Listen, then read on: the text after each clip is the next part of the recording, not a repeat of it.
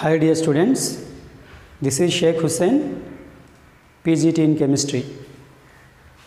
Today we are going to discuss first chapter in 12th class, that is solid state. In 11th class you have studied under chapter 4, that is states of matter. In this chapter, you have studied what is matter and different types of matter. Okay, let us briefly discuss once again. So, do you remember what is matter? No problem. Matter is anything which has mass and occupies some space. Matter is anything which has mass and occupies some space. Let us take few examples. Pen, it is having some mass, it's occupying some space, so it is a matter. Chalk piece, it's having some mass, occupying some space. This green board, having mass, occupying some space. So everything, even water, having some mass, occupying some space. Oxygen we inhale. Gases also have mass, no? So it's having mass and occupying some space. Vehicles, water bottles, benches, chairs, mobile phones, anything, number of examples we can take. But when you observe, these substances are classified into three types based on the physical state. They are solids, liquids and gases. In 11th class, you have studied about gases and liquids. These are also called fluids. Now, in 12th class, we are going to discuss about solids under this chapter, solid state. Before going to that, let us know what are the factors responsible for the existence of different forms of matter. Actually, there are two factors which are responsible for the existence of these three different forms. They are number one, thermal energy. Number two, intermolecular forces.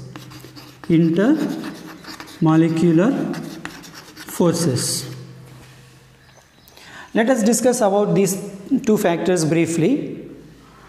To understand this, let's start with thermal energy. Actually, this thermal energy depends on temperature. As temperature increases, thermal energy also increases. So, thermal energy and temperature both are directly proportional. Moreover, in 11th class, under the chapter states of matter, you have studied that temperature is directly proportional to kinetic energy or vice versa. Kinetic energy of constituent molecules is directly proportional to temperature. That means when we increase the temperature, kinetic energy of constituent molecules of matter also increases. In 10th class also we have studied under the chapter heat, under one activity that we'll take some water in a bowl and we'll heat that water. As the temperature rises, the water molecules start moving faster and faster. That means the kinetic energy of water molecules increasing as an increase in temperature. That means as the temperature increases, kinetic energy of molecules also increases. Here one small question, when we increase temperature, kinetic energy of molecules also increases. Why? Because when we increase temperature, the constituent molecules of that particular substance absorb heat energy so that they start moving.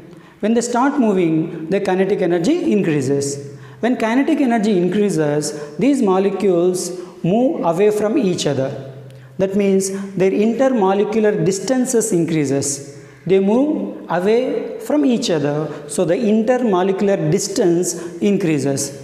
As the intermolecular distance increases, the intermolecular forces among the solids, gases or liquids decreases, isn't it? When the molecules are moving away from each other, the intermolecular forces decreases. That means when temperature increases, kinetic energy increases. When kinetic energy increases, the intermolecular distance increases. Ultimately, intermolecular force among the gaseous molecules or liquids or solids decreases. So if you can understand this sequence, it will be very simple to understand why different substances exist in different physical forms. Okay, let me explain once again.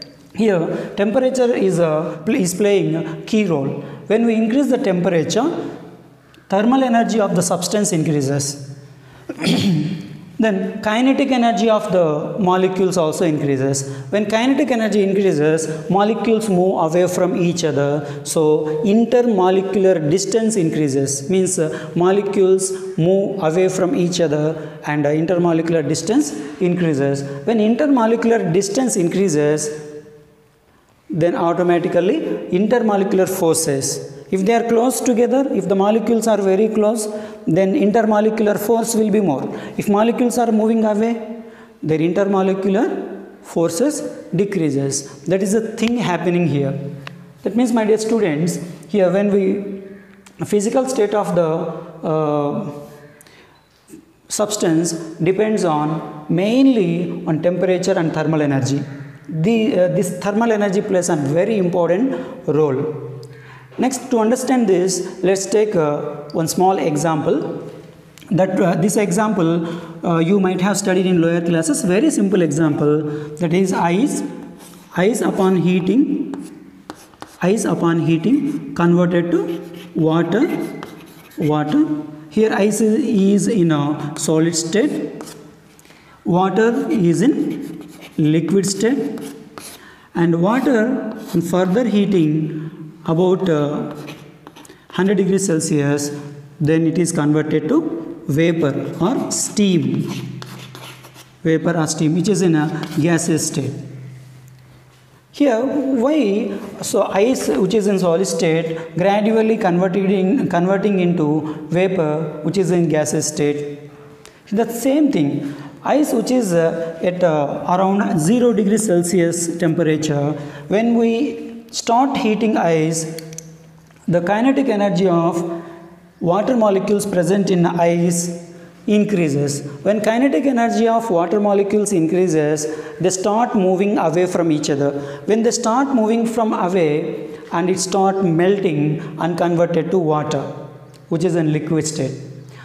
If we start heating to further higher temperatures, that is around 100 degrees Celsius, then the distance among the water molecules become more and more and more. So finally it will leave. That means the constituent molecules of water leave the surface of water and evaporates. That is called evaporation, and the temperature at which water converted to vapor is called boiling point. Okay, here the temperature at which ice melts into water is called melting point. Okay, dear students, so this is a very simple concept, but here from this example we can understand a few basic things. That is ice which is at a solid state, at what temperature? 0 degrees Celsius temperature. Vapor which is at around 100 degrees Celsius, water in the form of steam which is around at 100 degrees Celsius. Okay, now means it is in gaseous state. That means solids have lower temperatures, gases have higher temperatures. Otherwise solids exist at lower temperatures, gases exist at higher temperatures. Okay, why solids exist at lower temperature? When temperature is low, the kinetic energy of constituent molecules also low. When kinetic energy is low or less, intermolecular distances also less. The molecules move closer and closer. When intermolecular distances becomes less, when intermolecular distances becomes less, intermolecular forces increases. Means when molecules are moving close together, their intermolecular forces increases. So to understand this, let's take a small diagrammatic representation. So you might have studied in class 9 that in solids molecules are closely packed. Molecules are very close to each other, and the gap between one molecule to another molecule is almost negligible, very short. So this is a simple representation of solids. And in liquids, the molecules have higher kinetic energies, so they move away from each other. So there is a comparatively large distances among the gaseous molecules. It is called liquid. So in liquids, the molecular distances are more. Next, when you see the gaseous substances, intermolecular distances are very huge. Means the gap between one molecule to another molecule will be very large. Okay. This representation simply tells. Now you see here in solids, since the molecules are very close, the intermolecular forces, intermolecular attraction also very huge. So solids have higher intermolecular forces, but the temperature is low. Whereas liquids, in liquids the intermolecular distances are more in comparison with solids, so their intermolecular forces will be less in comparison with solids. When we come to gases, the molecules are very far from each other, so the intermolecular forces will be least. So my dear students, from this explanation, finally what you have to remember is solids have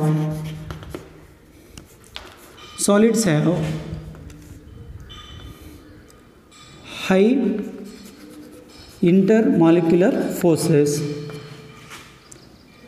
and less thermal energy.